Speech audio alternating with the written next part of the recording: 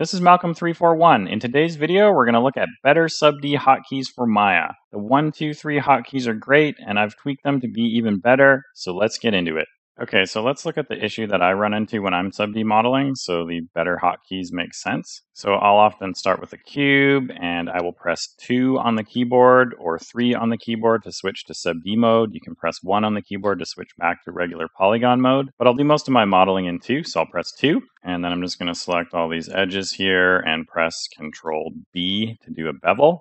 And then I'm just going to slide the fraction so we get some hard edges going on here. Go back into object mode. And you can already see part of the problem here. See how messy this is? Like, it's hard for me to see the difference between what the cage sub-D actual model is on the low poly and what the wireframe is from the sub-D mesh. If I press 3, then it gives me the wireframe of the sub-D mesh, so 3. And that's also not useful because I kind of just want to see what the shading's like. And now the wireframe's in the way. I'm going to press 2 again here. To make matters worse, I'm going to select this face in the center here. And I'm just going to do an extrude face and then scale it down. And then I'm just going to go to the move tool and hold shift and extrude that face down. And so here's another problem that I run into. As I extrude the face down for circular shapes, I can't see the low poly geometry anymore. Like, see, I can't see the edges or the verts, even if I scale it in. So I can't tell what I'm doing. So what I often have to do is press 1 to go back to this mode and then do my edit there. So make a change to these edges or whatever, scale this, do whatever, extrude another face in here like this, and then press 2 to see what I'm doing again. So I'm constantly going back and forth between, 1 and 2 for the most part, and I can't really tell what I'm doing, and I also want to just hit 3, but then I need to deselect the model, which is kind of annoying to see what's actually happening. And then in 1 mode, regular mode, when I deselect the model, I always like to have the wireframe unshaded, because you can see in this view here, I can't even barely tell what's going on. It's like it's too flat for me to see what's happening really, like right there or whatever. So I'm going to come up here and I'm going to turn wireframe unshaded. I'm like, okay, great. Now I can see the low poly. I'm all good. But if I press 2, it's too messy. I can't tell what's going on. And if I press 3, then I don't want that there, right? So technically here, everything is good. This is the way that I like to see it and do the modeling. And then in 2, I wish that I could see the wireframe unshaded, but not the wireframe unshaded of the sub-D. And then in 3, I wish I could just see the sub-D and no wireframe at all. And that way I wouldn't have to deselect the mesh and then see, because I have wireframe unshaded on, I have to deselect the mesh and turn this off every time. So it's quite annoying if you want to work with wireframe unshaded turned on for the low poly. It makes all the other sub-D modes also super annoying. So I found a pretty easy set of hotkeys that actually fixes it and makes it just a better way to work with sub-D.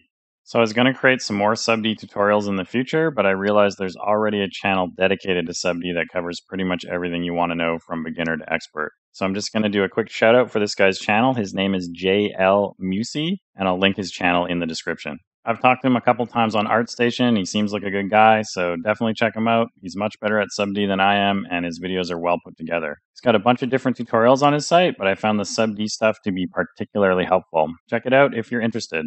So I'm just going to go up into Windows, Settings and Preferences, Hotkey Editor, wait for that to load. I've got the Maya default loaded right now, so I'm just going to switch back to my custom hotkeys. Click on that, wait for that to load. And then I'm going to choose a category, Custom Scripts, and then I've defined 3 custom hotkeys here, so setDisplaySmoothness 1, 2, and 3. And if I click on those and we choose Runtime Command Editor, you can see this is it, setDisplaySmoothness 1, and then WSA full, and then 2 is none, and then 3 is also none. So I'm just going to close that.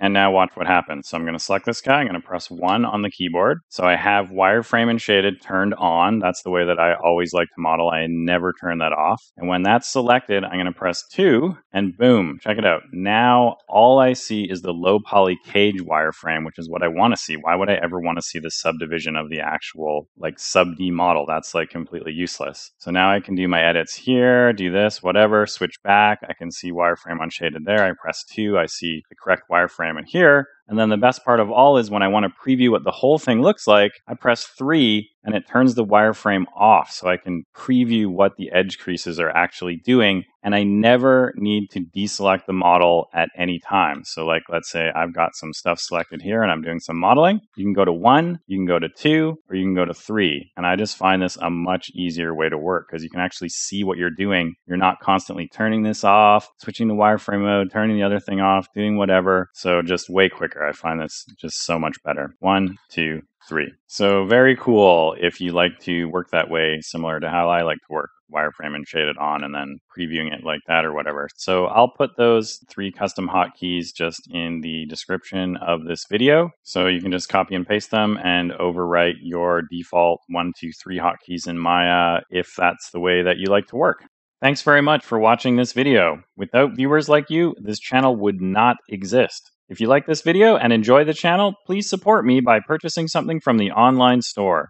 Each purchase goes towards creating more video content and keeps the channel ad-free. See you next time. Have a swell day.